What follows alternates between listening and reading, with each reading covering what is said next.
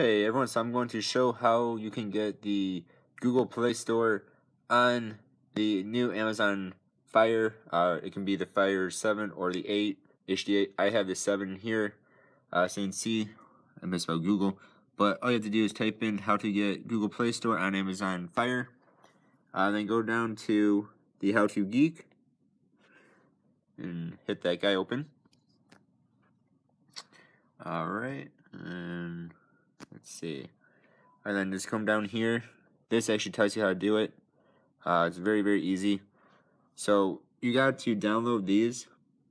So download all 4 of these, and then you install them in the exact order that you download them in. If you do not do that, it will actually mess this up. So first you hit, let's see, we'll hit the first one there.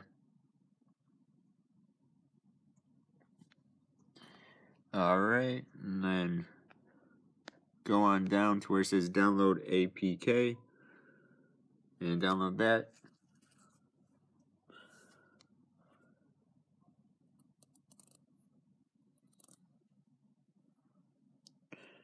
Alright, and you can see here, it says it can harm your device, but it will not. Just hit OK, and it will download, and it does download very fast, as you can see there. Alright, then exit from that one, hit the framework. Again, go down, download APK, download starts. Again, this message will come up every time you do this for each of these. Exit from that one, hit the Google Play Services APK. Again, scroll down. And then download APK. Now this one does say there is a newer version of it. It should ask you to download it once you get all this done. Alright, so again, download starts. And hit OK. Now this will work for any of the Amazon Fire tablets. I have this on my 2015 Fire 7 as well as on my 2016 HD8, Fire HD8. Alright, and download again. This one says there's a newer version, but don't worry about that at the moment. Just hit download.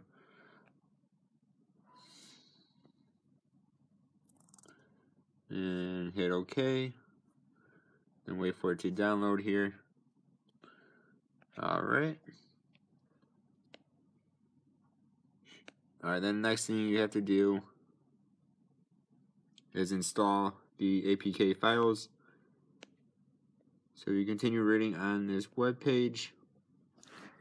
It will tell you here, you have to do them in the above order, which is the account manager, Google Service Framework, Google Play Service, and then Google Play APK. Alright, so what we actually have to do though is go to our file. If I can find my files here, or documents. Alright, I believe it should be under, yeah. So mine's under the local storage and then that. Alright.